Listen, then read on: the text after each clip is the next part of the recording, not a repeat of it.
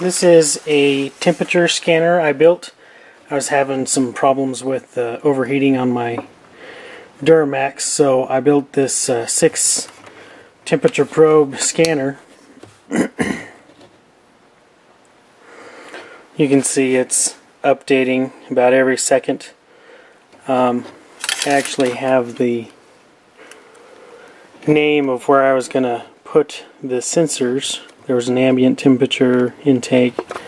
Basically, I just put them all around the truck and under the hood, and got to some good data out of this. This over here is actually a timer because I wanted to kind of keep track of how long the program was running. So you can just reset power and the timer restarts. So temperature 6 is actually 46. Here I'm going to grab a random probe and warm it up. There's obviously the top one. These are just little thermistors. They're like 50 cents each. The screen is one of these Nokia LCD screens in a Radio Shack project box. I happen to have a connector that I put on it, so it's easy to disconnect. And I actually scaled the transistors out here with resistors. It's a little bit ugly, but the cool thing is these are just raw analogs, so you can repurpose this and plug whatever you want in to these analogs. It doesn't have to be temperature sensors. In the back of the box is very simple: power switch, battery, Arduino, and LCD screen, and our analog inputs coming in.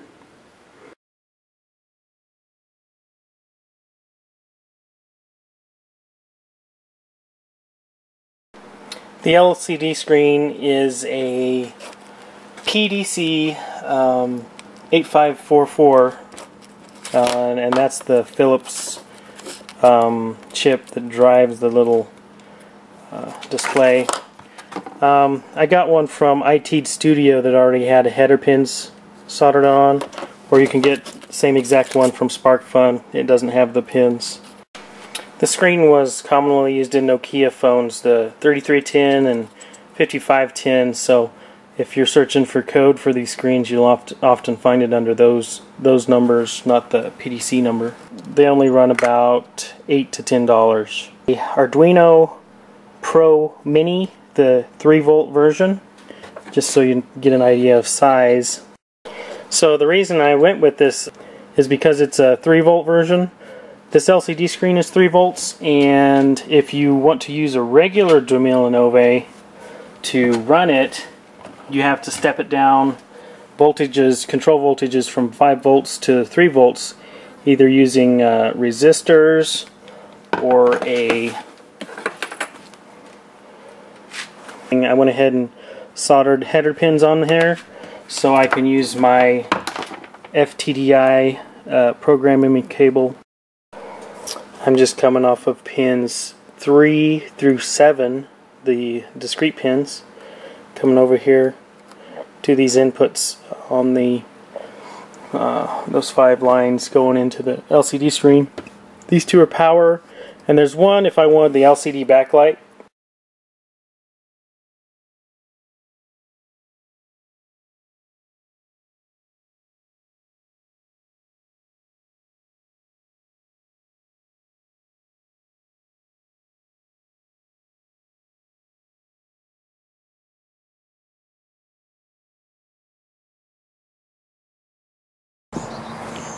So in my air box, I put my sensor right here to get the intake temperature, called grill temperature. So I'm checking the temperature of the air coming in here. My hood temp is getting the temperature of the air coming right out of the fan here. Then I have one for after cooler temp, and this is strapped down, touching the after cooler pipe. Not very scientific. And for my ambient air temp, I just brought it back here. My ambient temp says 69.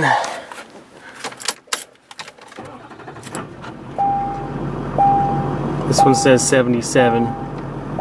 So my temperatures may be 10 degrees low, but they're gonna help give me a good idea anyway.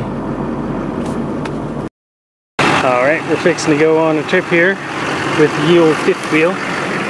The gross weight of this thing is 10.5 unloaded, so it's at least 11 with water, 11 or maybe more. Okay, so we're gonna go up, we're gonna get up to speed here, and we're going up, oh, probably about a 2% grade that maybe goes up to 4%, I guess. For comparing it to the other hill, I really don't know. It's hard to, it's not a big hill. No, it's nothing too amazing. But I just want to go the speed limit, so you can see my EGT is pretty crazy for just holding it at 50.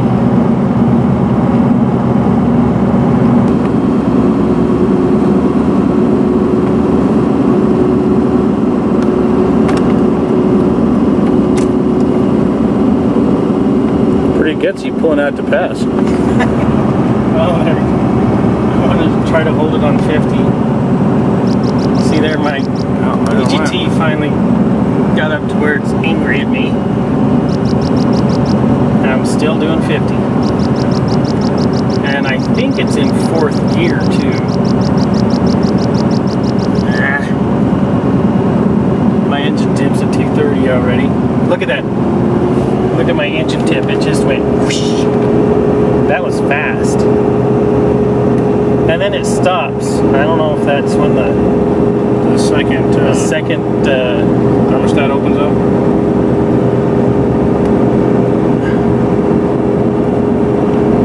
Looking online, they're both supposed to open up somewhere around 210, within a few degrees of each other. That's probably good enough for now. Okay. So we're coming up to it's an 8% grade. It's probably what, about a mile? Yeah, a mile and a half to maybe. get to the top. It says 8% grade on the top. Okay. So everything's, my tranny's at 200, engine's at 210.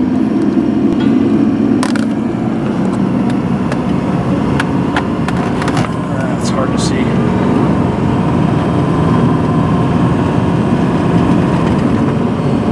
You know where everything's at, we might be able to figure this out later. Closer is better. There it is. EGT alarm. Well, I'm doing 35.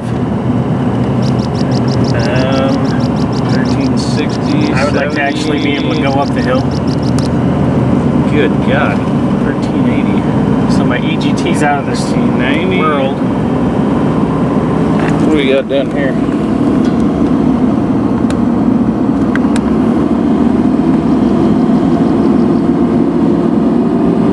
So there, my engine temp. My fan just came on. My engine temp is at 240. Let me shut this thing up here. 240 and climbing steadily.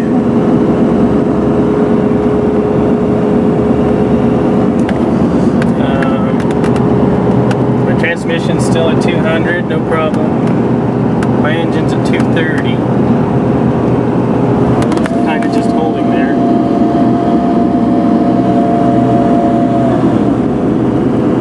That's all she'll do. What are we doing? 50? Yeah.